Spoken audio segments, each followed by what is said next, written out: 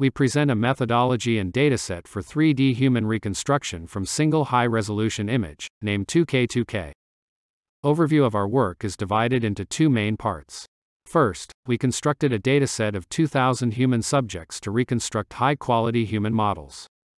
These subjects were captured with high-resolution DSLR cameras, resulting in highly detailed 3D normal, depth, and mesh, as well as SMPL and keypoint information. To maximize the strengths of our dataset, we propose a part-based method to reconstruct high-quality human models using 2048 resolution images. The methods of reconstruction a 3D human model from a single image goes through the following process. First, from a photo containing a person, we predict the signed distance function values through a deep learning network, pass it through the marching cube algorithm, and form an 3D human mesh. The first paper to propose such a methodology was PIFU, which learned the SDF value through an implicit function. It has since been improved upon by subsequent papers such as Arch, Pamir, which used SMPL skin model, and Icon, but they generally suffer from low-quality results due to being trained on 512 resolution images. In contrast, PIFU HD reconstructed the human model using normal information with a resolution of 1024. However, even upon closer inspection, it can be seen that the level of detail is still lacking. Furthermore, there are also issues with the training dataset.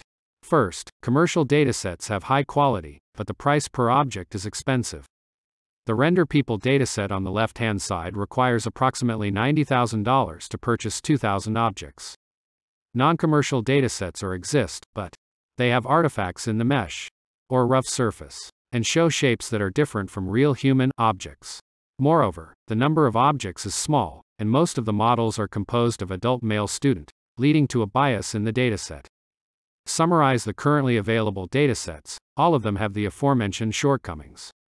Therefore, for the first time, we will release a non-commercial dataset of over 2,000 high-quality human models. First, let me show you the dataset construction process. We installed 80 DSLR cameras in a booth to surround the subject. The multi-view images captured in the booth are processed into an initial mesh using commercial software, reality capture, and then retouched to create a 3D model and a texture map with color information. In addition, we manually annotated 3D keypoints and the parametric human model, SMPL. Also, our dataset reflects the appearance of real people by capturing various types of people. Our dataset made an effort to balance 2,000 people in various characteristics such as race, gender, age, and hairstyle, as shown in the statistics. Next, we will explain the architecture to handle high-resolution image. When given an input image, we needed to divide the image into parts, and these parts needed to return to their original position through inverse transformation. To solve this problem, we decided to use human keypoints.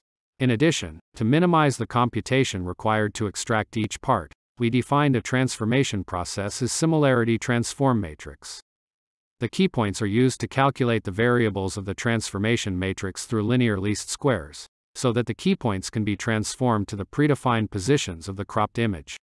This process not only requires minimal computation, but also operates very robustly even with noise in the keypoints. Each of these extracted parts is divided and passed through a network that predicts the normal map of each part. Finally, these part normal maps are merged to create a high-resolution normal.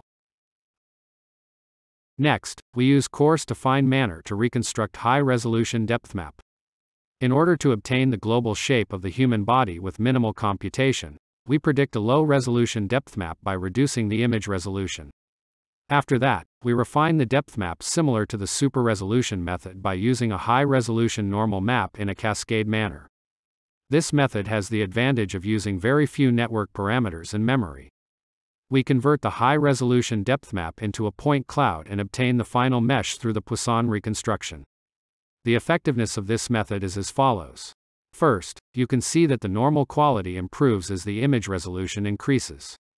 Especially, as shown in images B and C, using part-based methods, rather than simply using a high-resolution image, allows the network to predict detail normal of each body part. Additionally, our part-wise method uses smaller memory than using images directly, which becomes more effective as the image resolution increases. It uses only 64% of the memory used by the previous method for a resolution of 2048. Our model outputs results in only 0.3 seconds, compared to 13.6 seconds for the previous soda paper, PFU HD. Here are the results. First of all, for the sake of fairness, we show the results of a comparative experiment that was trained and evaluated with the same number of the existing dataset. For Render People dataset, our results show much more similar results to the GT compared to others. Also, in the case of T-Human 2 dataset, our results also show superior performance in detailed observation. In particular, the surface of the face and fabric shows more smooth and detailed performance compared to other methods. Furthermore, we conduct a comparative experiment in real images using photos of World Cup players. As you can see, compared to other papers that only predict the overall surface, our results show more detailed surface representation. We reconstructed a 3D human models using a sequence of images from YouTube video and a smartphone camera. Our model is able to represent details such as facial expressions and clothing wrinkles without any tracking or blur removing process. This shows the robustness of our method. Our model and dataset can be found at the link below. Thank you for listening.